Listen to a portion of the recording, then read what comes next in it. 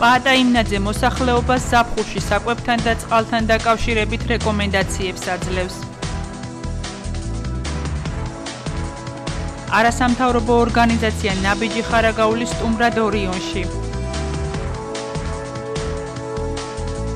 ანა ბასისელები პირველ მასწავლებელს ფილმით ბედნიერების მაძიებელნი დაემშვიდობდნენ.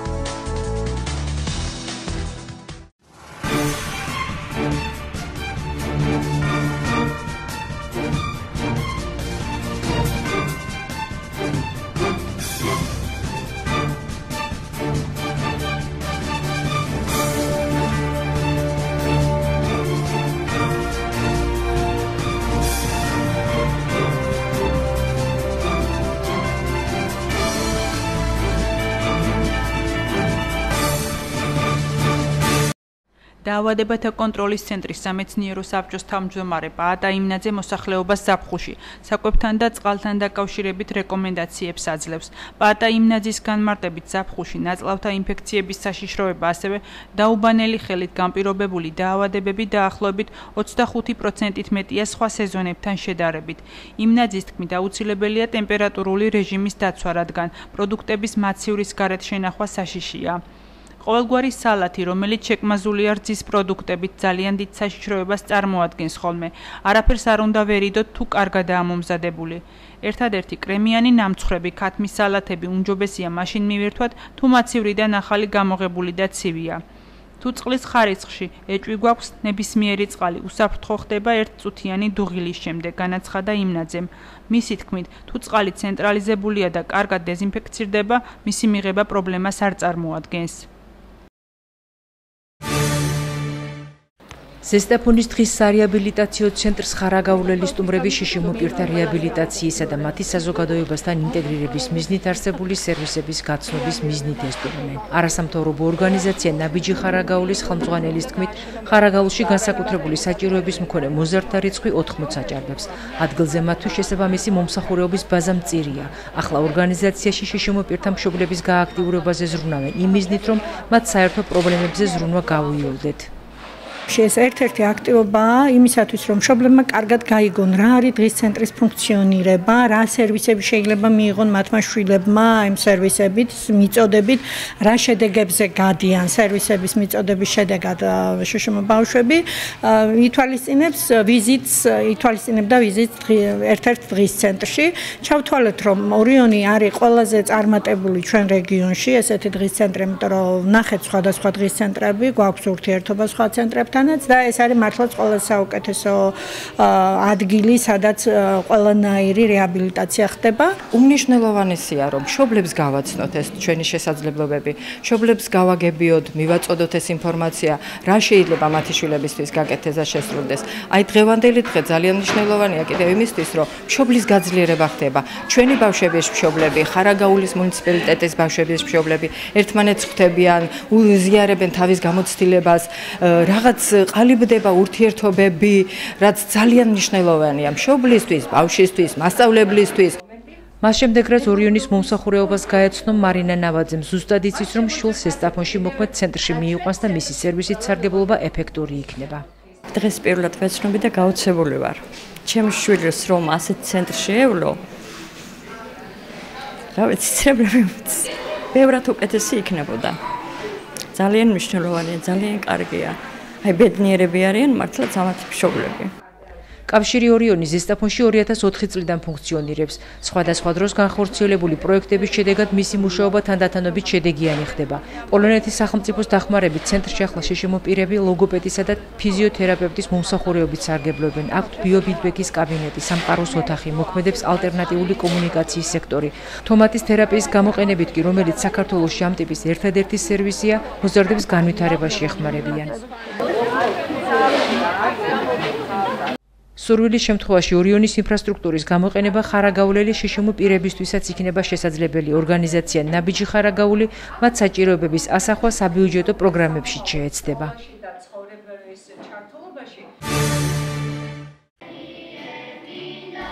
ორიგინალურად 45 წუთიანი ფილმის პრეზენტაციით დაემშვიდობდნენ პირველ მასწავლებელს დამოუკიდებელი სკოლა ანაბასისის მეოთხე კლასელები. ფილმის სახელწოდებით ბედნიერების მაძიებელი მათი ერთობლივი და ამავე დროს ბოლო ნამუშევარია. კლასის დამრიგებელმა რეჟისორის ხოლო მოსწავლეებმა მსახიობის როლები კარგად მოიგეს და შეკრებილ საზოგადოებას აჩვენეს, რომ ამ სამყაროში ბედნიერება ყველაფერშია და მთავარი მისი ძიების სურვილია. როგორც პედაგოგი ლია გუმბერიძე ამბობს, ფილმის მთავარი გმირი მამა ბედნიერების საძიებლად სამშვილდს სხვადასხვა მხარეს გზავნის, სადაც ისინი თავის დასამკვიდრებლად ერთმანეთისგან განსხვავებულ სფეროს ეუფლებიან. ბედნიერების მაძიებელნი 45 წუთში ჩავეტიეთ ზოგადად.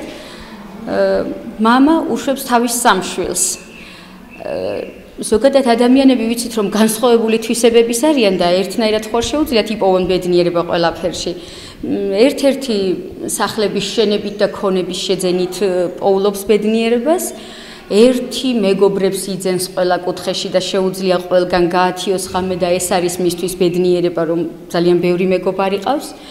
ერთ-ერთი ლურჯი ფრინველიდან ავიღე ეპიზოდები, რაღაც მომინდა რომ იქ ბედნიერების ძიება არის და აი ეს გადმომეტანა ჩემ ფილმში რაღაცნაირად. გაითავისეს ბავშვებმა ეს როლები და რა ვიცი, ვფიქრობ ლამაზად შეასრულეს. გარდა იმისა, რომ აუდიტორიამ მათი ფილმი კარგად მიიღო, მთავარი პერსონაჟების შემსრულებელ მოსწავლეებს ისიც ახარებთ, რომ ფილმი საინტერესო გამოვიდა და მიუხედავად იმისა, რომ მუშაობის პროცესი საკმაოდ შრომატევადი იყო, იმედს გამოთქვამენ, რომ მომავალში შემოქმედებითად უფრო დაიხვეწებიან. ძალიან რთული იყო, ბევრი შრომა დაგჭირდა, გადავიღალეთ კიდევაც, მაგრამ კარგი შედეგი მივიღეთ. იმიტომ რომ იქ ბედნიერება არის აღწერილი. სად არის ბედნიერება და რაშია ბედნიერება? ჩემი პირველი კინოს გადაღება იყო და ამიტომ ძალიან დაბნეული ვიყავი, მაგრამ რაც ვთავარი, კარგი შედეგი მივიღეთ და მასწავლებელიც კმაყოფილია ჩვენით. ორიგინალური და განსხვავებული დამშვიდობების იდეა სკოლის დირექტორმა დადებითად შეაფასა და მეოთხე კლასელებს წარმატებები უსურვა. მეოთხე კლასმა ორიგინალურად წარმოადგინა თავისი დამშვიდობება პირველ მასწავლებელთან, გადაწყვიტეს რომ ფილმი გადაეღოთ, ვნახეთ დღეს მათი დიდი შრომის შედეგი, მე მინდა მიულოცო ფილმის წარმატება ჩვენ მსახიობებსა და რეჟისორს და ვუსურვო შემდგომი წარმატებები. გაიმართა რეგიონ ლიგის მე-14 ტურის მატჩები. მარგვეთი 2006 გასვლითი შეხვედრა ჰქონდა ქუთაისში ადგილობრივ ტორპედო ორთან. შეხვედრა ყოველგვარი დაზვერვის გარეშე დაიწყო. ორივე გუნდი ბევრს მანევრირებდა და სწრაფ შეტევებს ახორციელებდა. მე-18 წუთზე მარგვეთის ცენტრალურმა მცველმა თამაშის წესები დაარღვია. დაინიშნა კუთხური. ქუთაისელებმა თაური დარტყმით გახსნეს ანგარიში. მარგვეთი მარცხს არ შეურიგდა და მეტოკეს მძლავრად შეუტია. 22 წუთზე ზესტაფონელმა ბერაძემ ტორპედოს მცველს ბურთი აართვა და შორეული დარტყმით მასპინძელთა გამოცდილ მეკარეს ქვილითაიას შანსი არ დაუტოვა. 11 წუთში მარგველთა პირველ გოლს მეორე მოხვა. პირველი ტაიმი 2-1-ზე დასრულდა. შეხვედრის მეორე ნახევარში ტორპედო თამაშში გარდატეხის შეტანა შეეცადა, მაგრამ ზესტაფონელებმა მათ ამის საშუალება არ მისცეს. 62 წუთზე კი მესამე გოლიც გაიტანეს და მატჩი დამაჯერებელი ანგარიშით 3-1-ზე დაასრულეს. მომდევნო შეხვედრას მარგვეთი 2006 ხარაგაულის ჩხერიმელასთან ჩაატარებს. რეგიონული ლიგის მე-14 ტურის შეხვედრა ჩაატარა საფეხბურთო კლუბ ზესტაფონის პირველმა გუნდმაც. დავით აბაშიძის სახელობის სტადიონზე მათ მარტვილის სალხინოს უმასპინძლეს. რეგიონ ლიგის აჯგუფის ერთპიროვნულ ლიდერ მარტვილელებთან დაპირისპირების პირველი ნახევარი მასპინძელთა დიდი უპირატესობით წარიმართა, თუმცა პირველი ტაიმი 0-0-ზე დასრულდა. შეხვედრის მეორე ნახევარში სტუმრებმა პირველივე სახიფათო მომენტი გოლად აქციეს. 55 წუთზე საჯარიმოდან ჩაწოდებული ბურთი ზვია ციკოლიამ თავური დარტყმით მოიგერია და გოლი გაიტანა. ზესტაფონმა მინიმალური ანგარიშით 1-0 წააგო. სატურნირო ცხრილის ლიდერ პოზიციებზე მოსახვედრად ზესტაფონლებს დარჩენილი 3 თამაშიდან 2 ქულის მოპოვება ესაჭიროებათ. შემდეგ შეხვედრას ისინი 3-0 გამართავენ ბაღდადის საიდმესთან.